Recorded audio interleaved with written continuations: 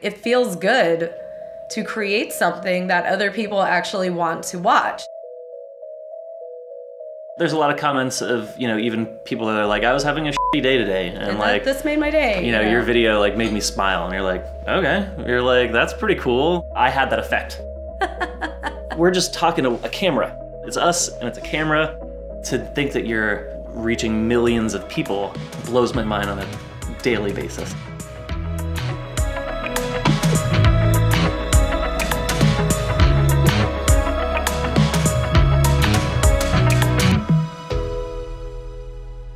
I'm Rob, online video creator for ThreadBanger.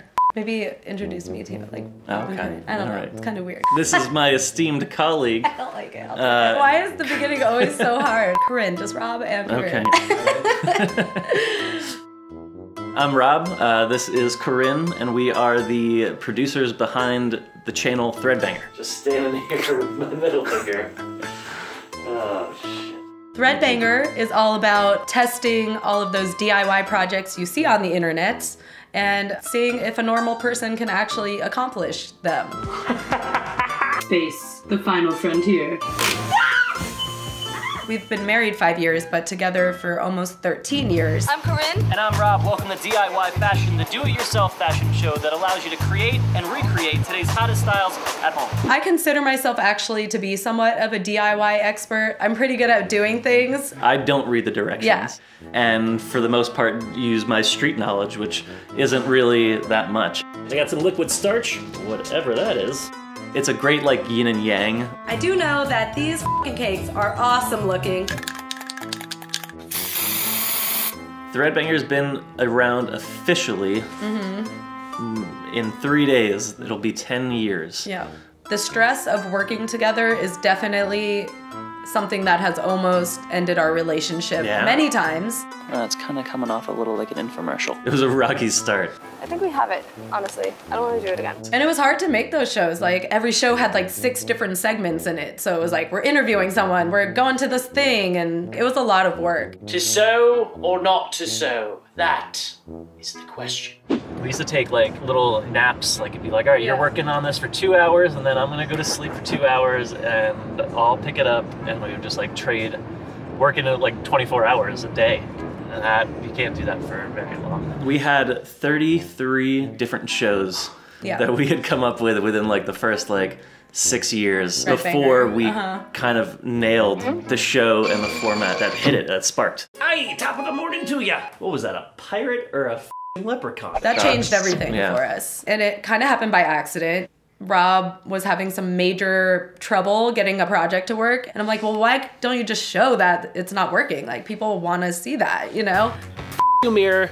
F you. It was just absurd. But like, people loved it. What the f is wrong? Within the first year of us doing these new shows and these new formats, we grew by 4,000%. Yeah. It collects over time, and now we have this huge pile of stuff. So there's just like this hockey stick of like, that just goes up. Within 6 months, like it went from 0 to 100 real fucking fast. Yeah, all of this stuff. I'm the crier, so I definitely cry every once in a while opening the mail, because it's just mind-blowing how much time and energy someone puts into sending you something like this. I started doing my own show. She started doing her own show, and just like completely did her own separate things, and over that time, developed our personalities. There's probably 5 people in this world that are gonna make giant Lucky Charms marshmallows. The other are just gonna watch. Let the good times roll. Springtime has sprung, so I think we're gonna try some paper flowers. Ready to go to the store? Let's do it. It's YouTube. It's your personality, and that's what people want to see. That's like what the novelty is. Well, hello there again, Internet. Corinne here, and you're watching Corinne versus Pin. We both kind of ended up getting our own audience and getting people who liked her and liked us. Once we were comfortable with ourselves, we then kind of came back together on camera. Man versus Corinne versus Pin. Those are our most popular shows now, are the ones where we're back together now. You Our videos get 2 million views, like on average, so it's like unimaginable to even see. Nervous. Projects. Oh, that's it, that's it. We're there. It has been released to the world. 4 people have seen it.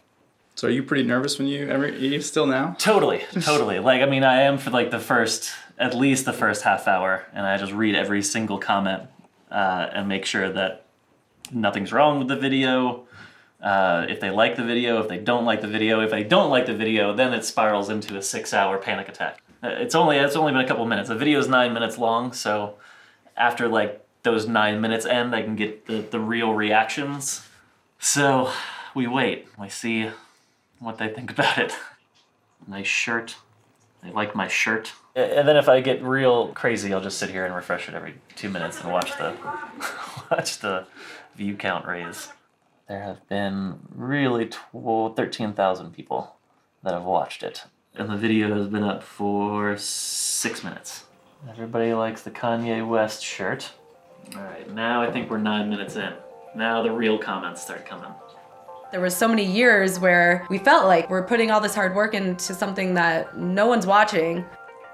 No clue for future ideas, but I would definitely love to see this show continue. Now it's like we have created something. They are kind of liking it, which makes me feel a little bit better, but only a little bit better. And the cycle continues. It'll never end. And then now we're at about 40,000 views in the first 10 minutes. Well, they hated it. They would have told me something by now. We're in the clear. We did it again! We've always known that we wanted to be in Asheville. I think within like the first maybe year or two that we were dating, we came up here and it was amazing. Like, we just loved it. But it took us 10 years to make it a reality. I think that the experiences and like the fortune that we're having now with the channel and everything, I think it kind of like opens up a whole nother landscape.